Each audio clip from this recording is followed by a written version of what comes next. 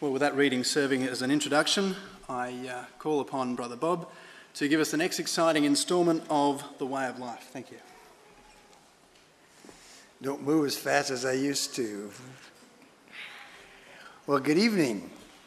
It was good afternoon, the last two talks, but now we've had this wonderful meal, and don't you think these brothers and sisters have worked very hard in providing for our necessities and delivering that good food to us? And we thank all of you who have worked so tirelessly behind the scenes to make these kind of gatherings possible. They don't just happen.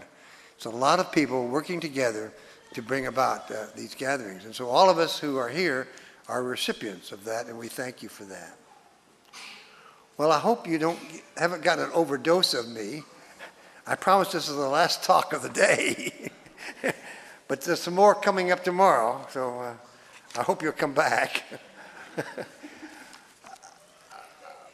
Our key verse in all these classes is from John 14, which we read for our first class, where Jesus said, "I am the way, the truth, and the life. And no man can cometh unto the Father but by me." So Jesus is the way, and we can't come to the Father except through Jesus. And even when we pray in Jesus' name. And so if we want to be in the way of life, we have to be following the Lord Jesus Christ. And as we've mentioned before, there are lots of wrong ways, but there's only one right way. And we're not free to make up our own rules, and that's the problem with the world today. People make up their own religion and then say, if God is just, he'll accept me for believing what I want to believe. And we have the audacity to tell God what we're going to do. He is the boss, and if he's the boss, you're not the boss. And if he's the boss, we find out what he wants us to do, and then to the best of our ability, we try to do it.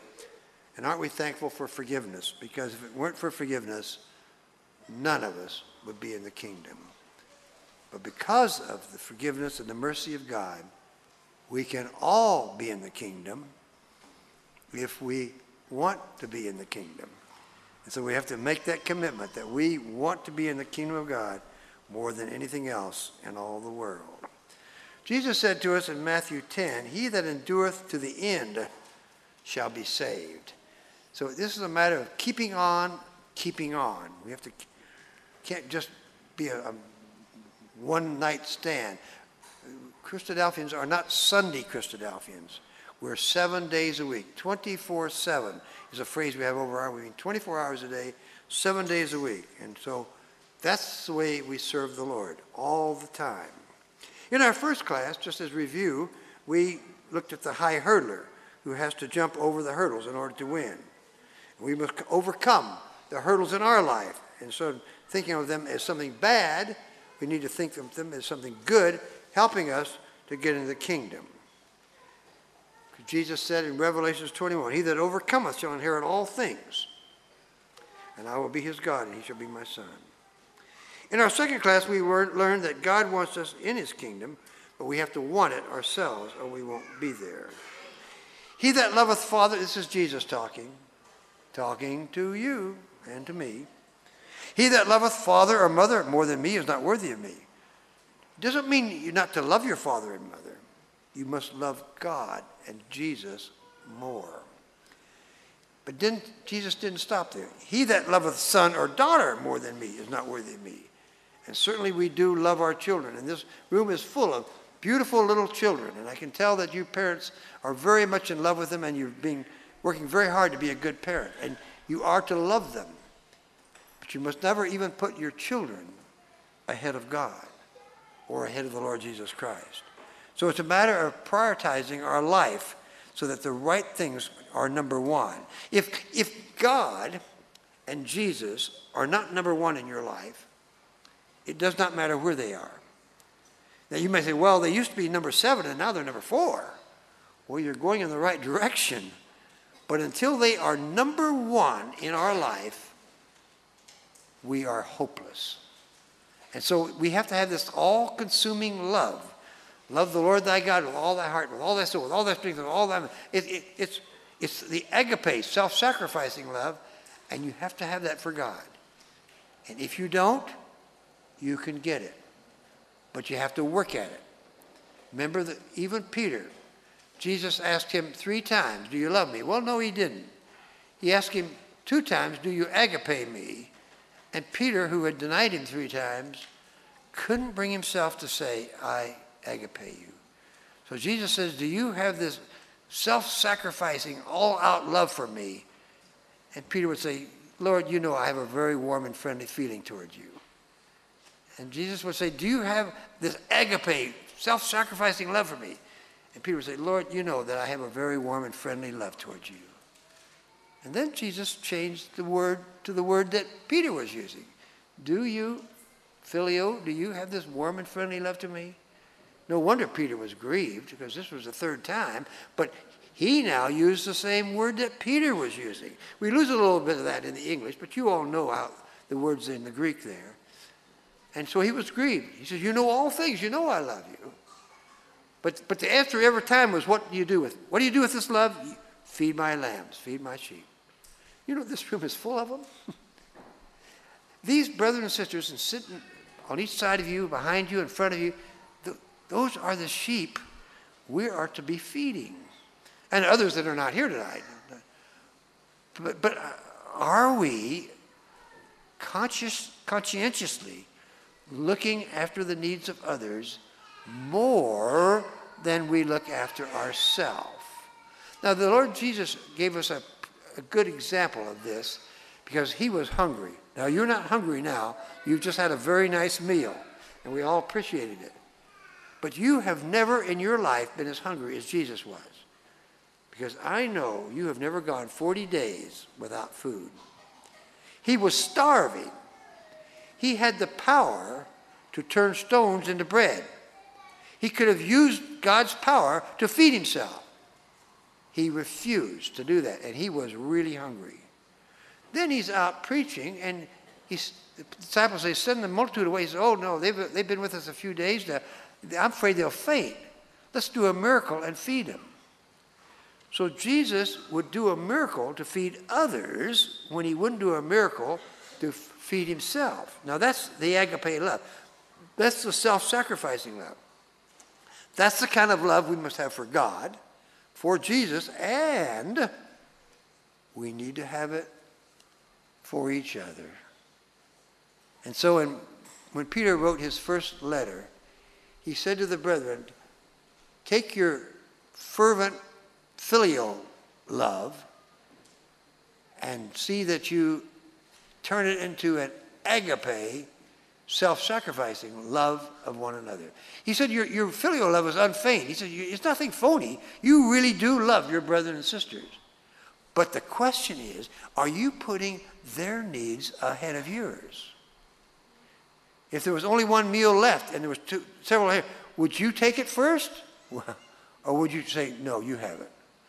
Are we sacrificing ourselves for others? Now, I tell you what, having children shows us how to do this, because a good parent really does put the needs of their little children ahead of their own. They're tired, they're sleepy, they're in bed, the baby's crying, it's cold, you don't want to get out of bed, but you do. You put the needs of a little child ahead of your own needs. And that's the kind of love God is looking for us to do with each other. Certainly our family, but also others. Do good unto all men, especially those of the household of faith.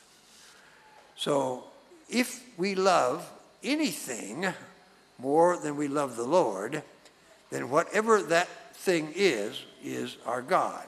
And it could be our family. I mean, even the mafia loves their mother. I mean, Mama is fixing up a big spaghetti dinner. You're going out to rub somebody out tonight. You better go eat first, you know. So they do kind things to other people to help them do bad things. So. But you see, our love is motivated because of our love for God. And we just forget about yourself. Don't even think about yourself. think, what can I do to help someone else? That's the way Jesus lived. That's the way he wants us to live. And he said, take up your cross and follow me. Now we want to, in this class, to examine our attitude. Because our attitude, more than our aptitude, will determine our altitude. I hope you got that.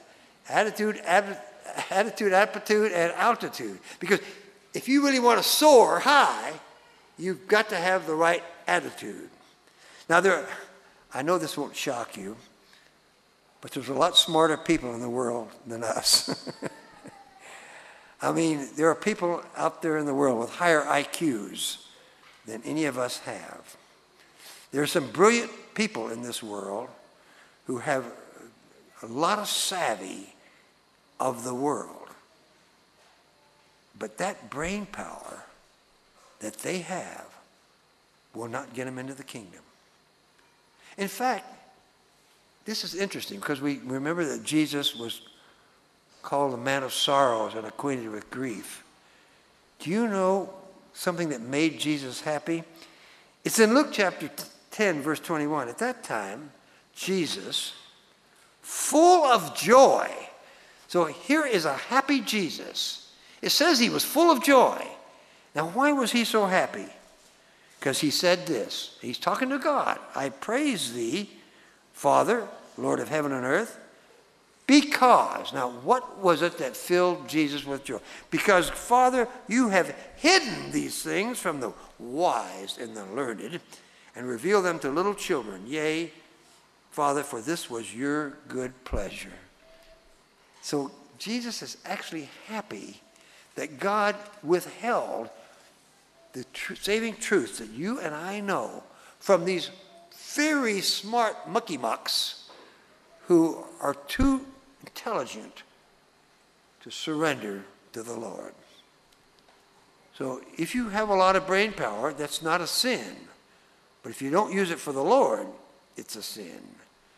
But you see, not many mighty, not many noble are called. That's what Paul tells us in 1 Corinthians.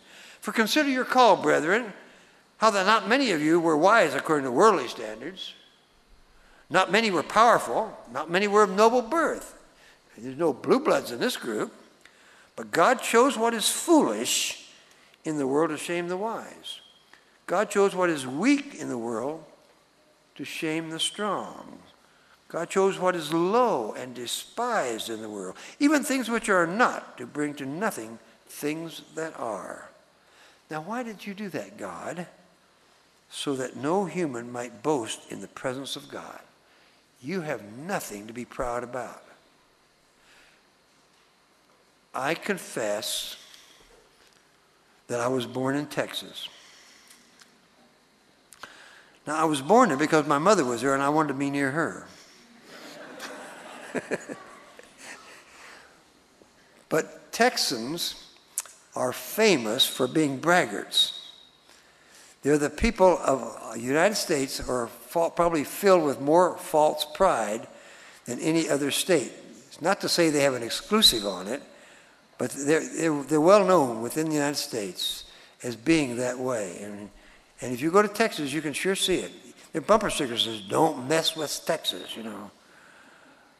And so I've left Texas. I hope the Texas attitude has left me, because none of us have any reason to be proud about anything. And that's what Paul is saying, so that no human being might boast in the presence of God. Because God is the source of your life in Christ Jesus, whom God made our wisdom, our righteousness, and our sanctification and our redemption. Therefore it is written, let him that boasts, boast in the Lord. That's the only thing you have to boast about, that you know the Lord. And you're not puffed up about it, you're just thankful about it. Humility is a hard thing to talk about, because anybody who says they are humble, they aren't. You know, I'm a humble man and I'm proud of it. You know, talk about a contradiction of terms. So as soon as you say, well, I finally arrived and I got humble. Well, you just got unhumble if you said that. But Jesus was so meek and lowly. Of anybody who had things that would have puffed a human being up, he was the Son of God. He was born by a miracle. I mean, he had the Holy Spirit without measure. And yet, he got down on his knees. Now think about this, because you may have some enemies in life. Sometimes we even get them in the ecclesia. We don't want to, but sometimes it happens. And somebody really doesn't like you. And so the normal reaction is, well, I don't like them very much either. Jesus knew who was going to betray him. Jesus gave him the sop. Jesus got down on his hands and knees in front of Judas Iscariot and washed his feet. Would you do that for your enemy? You see, Jesus not only told us to love our enemies and bless those that curse us and return good for evil, he was showing us how. Now, me being so human, if I had picked up that dirty foot of Judas Iscariot and I had it in my hand and I looked at his big toe, I would have been very tempted to grab it and twist it off. And that's me, and that's wrong. I'm confessing my sins to you, because that would be my natural reaction. But you see, my natural reaction must not be allowed to come out in my life. Jesus didn't tell us what to do. He showed us what to do. And so he's actually happy that God has withheld this wonderful promise of life eternal from all these wise people, all these educated people. And they were true in his day too. How could this man know, having never learned? Jesus didn't have a college degree. His disciples were unlearned fishermen. Not all of them, but many of them were. God has chosen the simple things to confound the wise. And this is why not many wise, not many noble are called.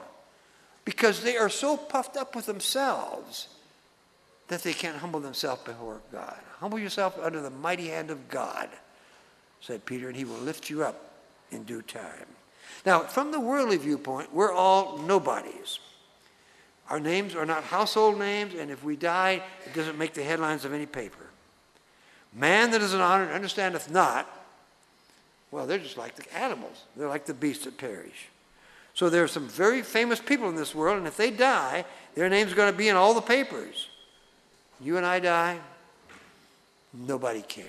Our families care, our brothers and sisters care, but we would never leave a hole in the economy of the world as the people of the world, some do, if they fall away and die. So we need to just be thankful to have this attitude of gratitude that Jesus has called us. And he says, no man can come to me except my Father which has sent me, draw him. Out of the millions of people on the earth, no, the billions of people on the earth. And he's asked you to follow Jesus to the kingdom. And with this attitude of gratitude, we're just so grateful that we now know the truth. Not puffed up about it. Not saying, oh, I know something you don't know. The knowledge can puff us up, but love edifies. If we have the right kind of love, we will not be proud. We will not be puffed up. We will just be grateful and thankful to God. Now, we have to realize that this life we're now living is simply a dress rehearsal for the kingdom that's coming. And so we view what's going on in our lives different than the people around us do. We just had an election in the United States last Tuesday. I left Wednesday. And I left Thursday. But it was a big deal in our country. And some people are jumping up and down for joy, and other people are feeling they're ruined because their candidate or their things didn't pass. It's all according to plan. God is ruling in the kingdoms of men. Whoever gets in there is who's supposed to be in there. You don't have to worry about the problem. If I was not a Christadelphian, I'd be worried about Iraq. It's a quagmire over there. I mean, we're losing boys every day, and they don't know who the enemy is. And yet, that's all according to God's plan. Aren't you thankful that he's in charge?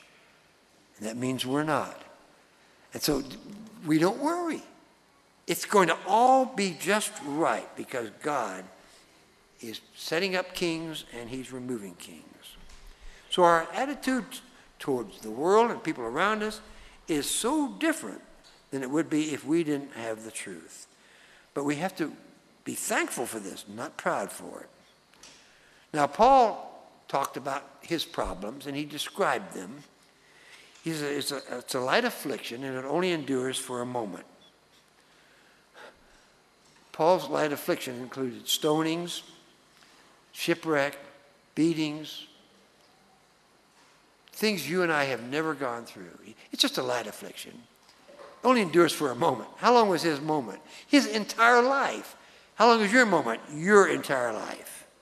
So our attitude toward these things are different because we know that it's all going to work out, not just us personally, but even for the world in general. And so God is going to bring about the events, and the time of trouble is coming such as never was since there was a nation, even to that same time in Daniel, and it is not here yet. We don't know as a world what trouble is, and it's coming, and the world is not ready for it. We can have an economic collapse. We can have a military collapse. We have somebody push the wrong button. But you know, God is going to step in and intervene before it says Revelation, those that would destroy the earth will destroy it. Now, when that was written in Revelation, how could you destroy everybody on earth? I mean, you had a sword, you know, and you want to kill people, you got to do them one at a time. Unless you can line them up and shish kebab them. But you can't kill very many people at a time back in those days. And now we realize that because God has allowed knowledge to be increased, that some idiot could push a button and start a nuclear war that would blow everybody on earth up. Does it worry you? No, it's not in God's plan. See, he has a plan, and there are people, and that's why I think this country is worried, as our country is, as Great Britain, about Iran getting a nuclear bomb, about North Korea getting one, because those guys are crazy.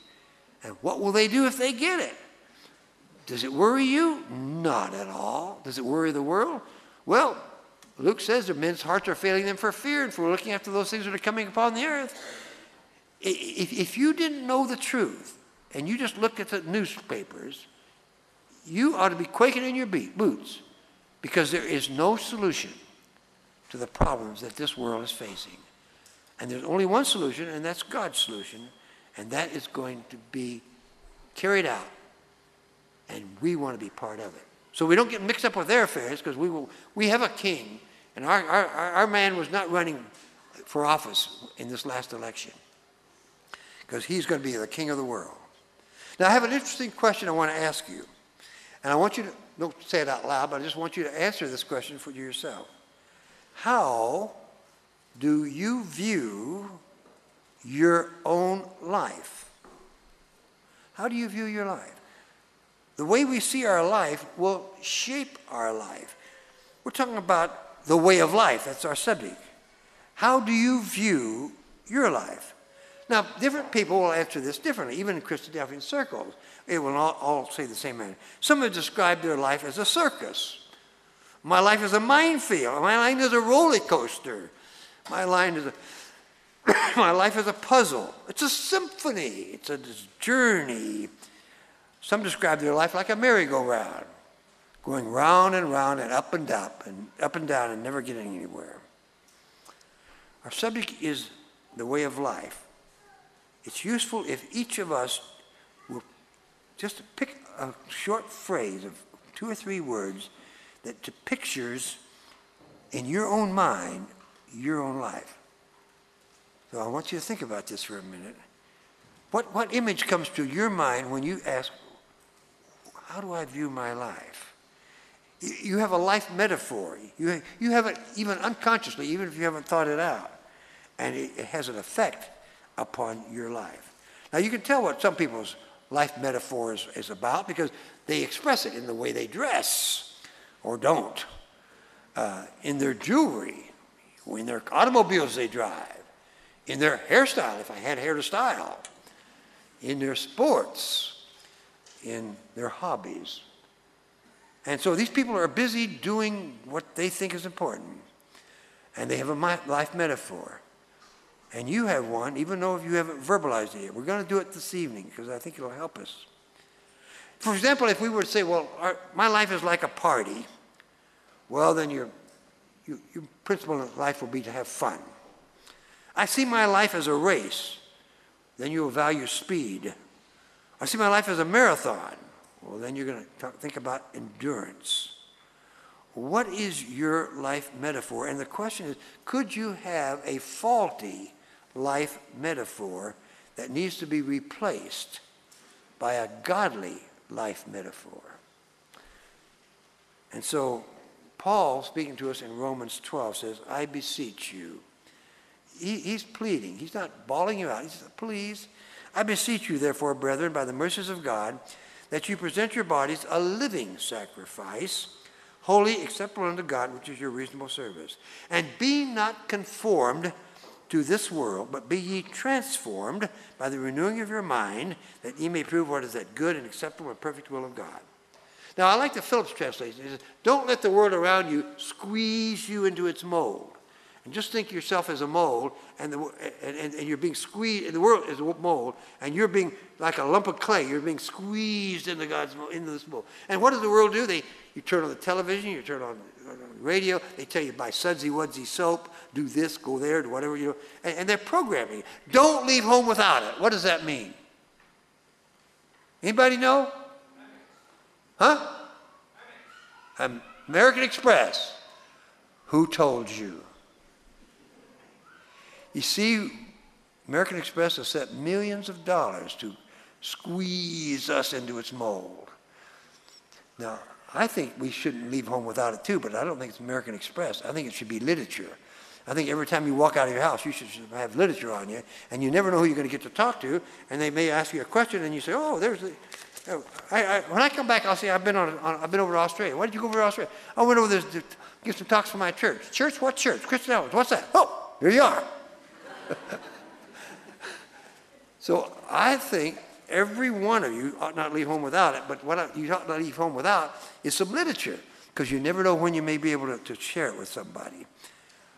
But Paul here is saying, I beseech you to present your body a living sacrifice, and to do this, you do not be transformed,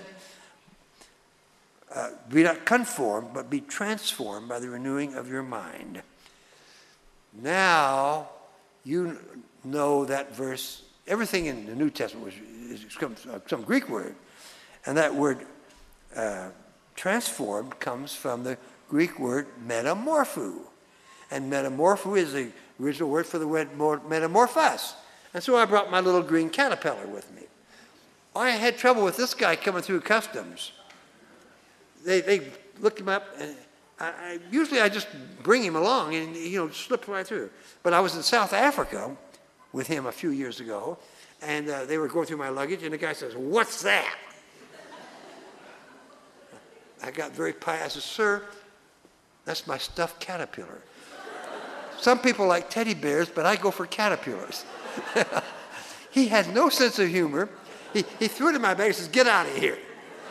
So this time, for the first time in my life, I had a lady doing it, and she says, what is that? And I said, it's my stuffed caterpillar. And she says, what's it stuffed with? I said, I don't even know. I think it's some kind of beans. My daughter-in-law made this for me maybe 20 years ago. And I take him all around the world because he belongs in Romans chapter 12. And Romans chapter 12 says, be not conformed to this world, but be ye transformed. He tells you how to do it by the renewing of your mind. Now, this little caterpillar talks to me, and he says, Bob, I'm going to fly someday. I said, you'll never make it. You're too fat. You can't fly.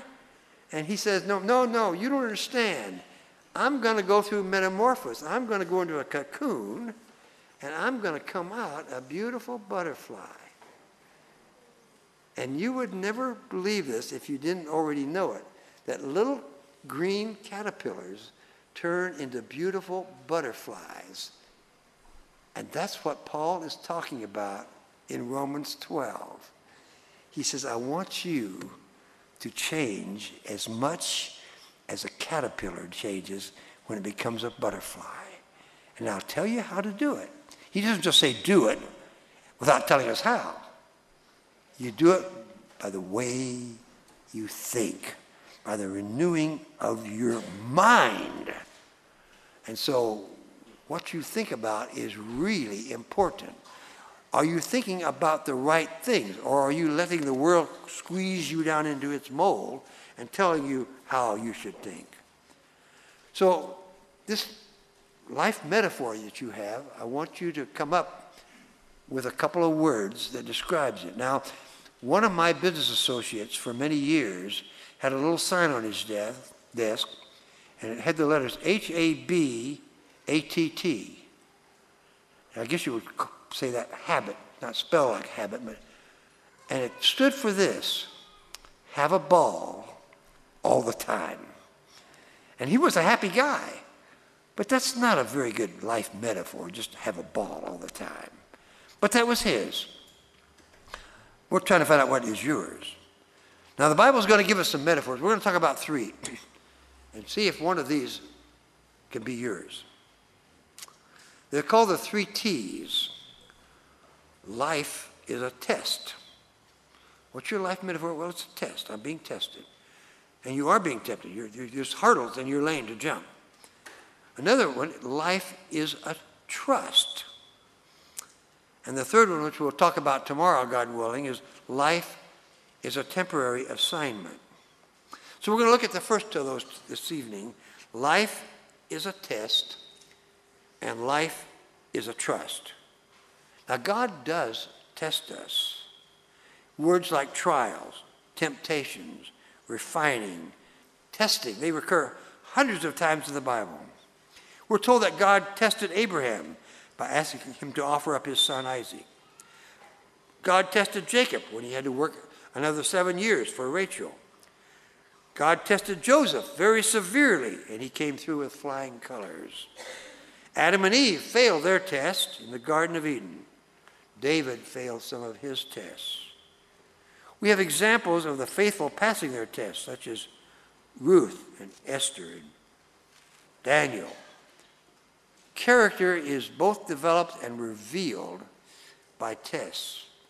And you might as well recognize the fact that your life is a test. We're always being tested by God, and he's watching to see how you respond to his test. And we ought not to be complaining when we are tested. There was one student in a high school, and he said, this teacher of ours, she gives us a surprise test every Friday. Now, if you get it every Friday, how is it a surprise? But you know that in school you are tested in order to go to work. I have to have a number of licenses. I've had to take all kinds of exams to get them. I'm now so old, and I've been an insurance agent so many years, that I'm grandfathered, and I don't have to even study anymore. I also don't know anything. I tell them at work, it's not that I don't know anything. Everything I know is now wrong because our business keeps changing. But all of our employees except me, every year have to put in a certain number of hours to keep their license in. So we're doctors. You can't just become a doctor. You can't become a lawyer. You have to pass the bar. And I'm not talking bar, that kind of bar, the bar exam. But so life has tests, and God tests us. God actually left King Hezekiah on his own to test him. We were told this. It's in 2 Chronicles chapter 32, verse 31. When envoys were sent by the rulers of Babylon to ask Hezekiah about the miraculous sign that he that had occurred in the land, God left Hezekiah to test him and to know everything that was in his heart. Sadly, we know that Hezekiah failed that test. Hezekiah had enjoyed a very close relationship to God. At a crucial point in his life, God left him to test him and to reveal a weakness. He was forgiven for it. You have been tested. Sometimes we pass our tests and sometimes we fail. But if you just realize that life is a test, you're not so upset about it. You accept it as a fact. Yeah, I'm being tested. And God is watching to see how I react to the tests. God allows our adversaries to challenge us to see how we react. We must overcome, as Jesus had told us to. So, testing is part of life. Don't consider it a terrible trial. When Nehemiah, God wanted Nehemiah to build the wall around Jerusalem. He blessed him and had this king bless him and gave him all the provisions he needed. And he goes to build this wall. And God wanted him to build it. And what did God allow? He allowed Sanballat and Tobiah and Geshem and all these people to give him all kinds of trouble. Now, Nehemiah was doing what God wanted. And still God tested him. You're trying to do what God wants you to do? Well, I'm trying to do your will, God. Why am I having this problem? God is preparing you by the tests he gives you. So that could be your life metaphor. My life is a test, and I'm going to pass it. I can do all things through Christ who strengthens me.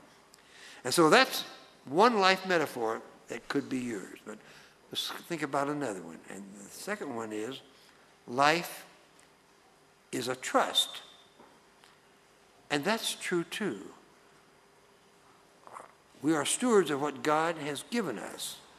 But God is the owner of everything. It's in him that we live and move and have our being. Psalm 24 says, "The earth is the Lord's and everything in it, the world and all who live by it." We never really own anything in our brief stay on earth. God loans the earth to us to live in for a little while. And it's God's property. It was his before we were born, and it will be his when we're long gone. When God created Adam and Eve, he entrusted the care of his creation to them. And he appointed those trustees of his property. The Garden of Eden did not belong to Adam and Eve. They were put there to be in charge of it and to keep it. The Lord God took the man and the woman and put them in the Garden of Eden to work it and to care for it. Now the point is, I was talking about pride. Well, you can't be puffed up about something someone's just given you.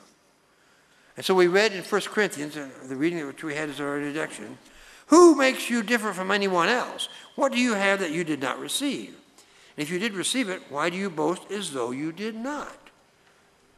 You see, you can't be proud of your abilities. A person who can sing can give praise and glory to God. There is a lot of music in me. I know that's to be a fact because none of us ever gotten out.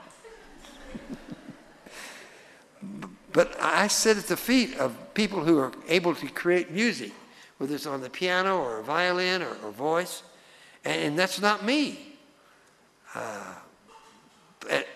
I'm not proud of that either, but it's just a fact.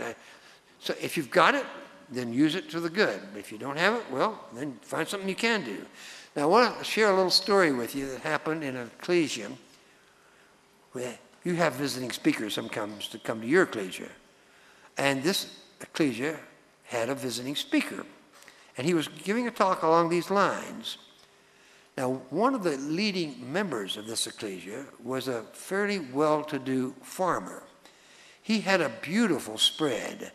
His barns were in apple pie order. I mean, they were painted red and they looked good. And his cattle were well fed and his crops were growing well. And he kept his machinery up. And this Christadelphian brother comes to his meeting and he's explaining that nothing that you have is really yours. It's just being lent to you by God, just for you to use. This didn't sit too well with this Christadelphian. Besides that, he was going to have him for dinner that night. that day. So after the meeting was over, he takes him back to his farm, and his wife serves this visiting speaker a beautiful home-cooked farm meal that was really good, you know. And after the dinner was over, the farmer says to the Christadelphian visitor, "Would you like to have a tour of my spread? I'd like to show you around my place." He said, "Oh, I'd enjoy that, fine." So he took him around and he said, "Look at those barns, look at those cattle, look at those fields, look at that machinery." He said, "Now, who do you think owns all this stuff?" And the Christadelphian brother who had given the talk said, "Do you mind asking me that question in another 100 years?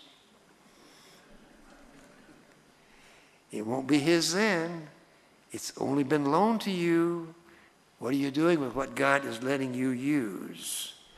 So when somebody loans you something, you should take more care of it. I know that if someone loans me their car, I sure don't want to put a dent in it. You know, I want to return that car. I'd feel terrible if I borrowed a car and then, you know,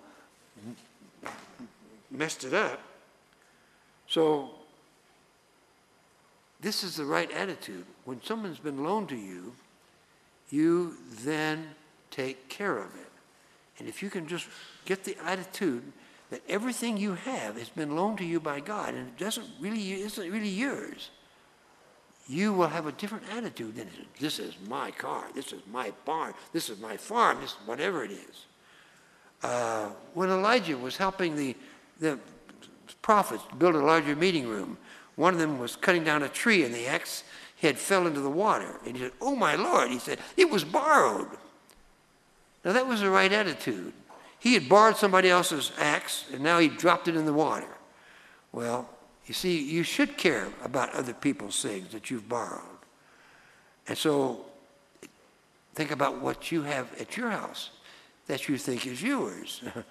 It really isn't yours. Well, that's my car. Well, it may be paid for, but God's letting you have that car, and you want to use it for the Lord. Do you make sure your car goes to the right places? Does it pick up other people who don't have cars and get them to meeting? How anxious are you in using the things God has loaned you to serve others? Do you open your home to other people and invite others to come in and share a meal, as the farmer had done? A little bit reluctantly after he'd heard the exhortation. But who do you invite to your house? And you say, now wait just a minute. This is my house, and that's my food I'm feeding him. I think it's my business who I invite to my house. And Jesus says, no, I made it my business who you invite to your house. That's not really your home. God's letting you use it for a few years, but it doesn't really belong to you even if it's paid for.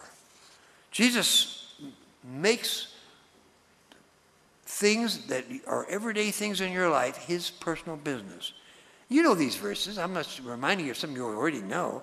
Jesus said to his host when he was invited, when you give a luncheon or you have a dinner, do not invite your friends, your brothers or relatives, or your rich neighbors. Tell you why. If you do, they'll invite you back and you'll be repaid. I'll tell you who you have at your house. When you give a banquet, you invite the poor. You invite the crippled. You invite the lame. You invite the blind people. You ever watch a blind person eat? It's kind of messy. They sometimes gets it all over the place because they can't see, you know. Oh, I don't want to have him. Bothers me to see him eat. Jesus says, forget about yourself. You do what's right. And then you will be blessed. Because those that you invite, the crippled, the lame, the blind, the poor, they can't invite you back. They don't have a place to invite you to. You will be repaid at the resurrection of the just. So the Lord Jesus Christ is actually interested in who you invite to your house. Are there people in your ecclesia that have never been in your house? I mean, there's some people who are in your house maybe every week. Sometimes that's family. They pop in at all kinds of times. You enjoy meals with them. But is there an older sister, an older brother, somebody that just has a room? Do you invite them to your house?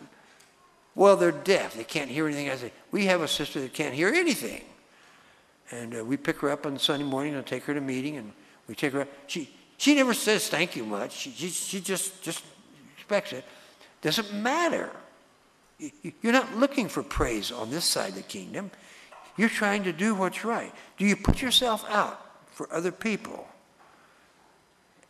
It's required that those who have been given a trust must prove faithful. You have been given a trust. If you have a home, it's been loaned to you to use. If you have a car, it's been loaned to you by God to use. Anything you possess. But are you using these possessions that you have to satisfy yourself, or are you using them to help others? Because God is watching. It is a test, and it is a trust. The Bible is full of examples of trust. You know the parables that Jesus told about the pounds and the talents. Each steward was given 5 talents, 10 talents, 2 talents, 1 talent. It wasn't theirs. They were to occupy and increase it while Jesus was gone. Now you have been given a talent. Talents. I've had Christadelphians tell me, well, I just don't have any talent.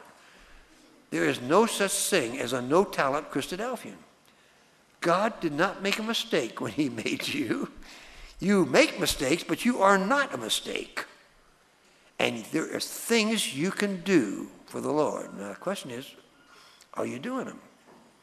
Are you using your time, your possessions, to give glory and honor to God? Or you say, boy, I got this lazy boy chair, and I just love to sleep in this chair, you know. Or are you saying to some old sister, come over and sit in my chair? Have you ever gone to a house where the man of the house has his chair and nobody sits in that chair but the man of the house? I mean, see, this is funny because it's true. We ought to be sharing whatever we have with anybody that we want to. When I go to somebody's house, I kind of wait to see this, because, you know, I do this when I go to a meeting, you know. Today is different, but I go as a guest speaker to another meeting, and, you know, you don't know where to sit. That's my seat. And I get up with, you know, and move backwards. Well, Jesus said, don't take the highest seat, but sometimes it was even a low seat. But you see, we seem to think we possess it, even a particular seat in the meeting. That's where we sit. And so if you're a guest and you don't know, it's kind to hold back and let them have theirs. But on the other hand, we ought not be possessive of even a seat in the meeting. Certainly not in our home, certainly not at our table. So be sure that you do invite. When you get home, take your ecclesial address list out. Just go down the names and pick out people on your ecclesial address list that you have never invited to a meal. And then invite them. And they will be thrilled. And you will be serving God. You will be doing what Jesus said. Our ecclesia got up, we tried new things, trying to get people to think about each other. And so we got up a list of the people that, widows and the people that didn't have much. And then we got people who were hospitable. And we assigned a person to a family each month. So there was a whole list of people who were inviting a whole bunch of people. And some of these old sisters, you know, I invited Brother Jones's house. I'd never been in his house. And they were thrilled. And Brother Jones actually enjoyed her, you know. I mean, sometimes we need a little bit of prompting to do something we ought to just be doing. So if I'm tweaking your conscience, I don't apologize for it. If the shoe fits, wear it.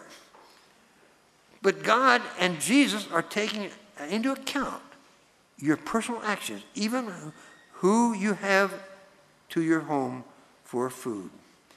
And God is watching. And God is watching to see how you treat the things he has loaned to you. And so in all those parables, the time came when they had to account for whether they had increased that talent or they had squandered, or, the man who buried his talent, he was not a thief. He did not abscond with the Lord's money. When the Lord came back, he dug it up and said, here it is. I know you're a hard man. I'm giving you back just what you gave me. If you give back to God just what he gave you,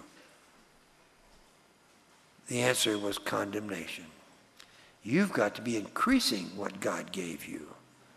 And so, how are you using your money in the truth? Are you giving? We're not commanded to tithe. And so most Christadelphians don't. But you know what would happen in the mission field? If every Christadelphian in your ecclesia just simply gave 10%, that leaves 90% for you. You can't outgive God. I don't think we should tell anybody else what to do, because Paul says God loves a cheerful giver. In our ecclesia, we do not pass a bag. We do not have a collection at all. We feel if we have to stick a bag under your nose for you to put something in it, then you ought not put anything in it. So we have a box at the back, and you go back there and put your own stuff in it. And when we started that, they said, it'll never work, we'll go broke. We never have. God loves a cheerful giver of your time, of your money, of your home, of your car. So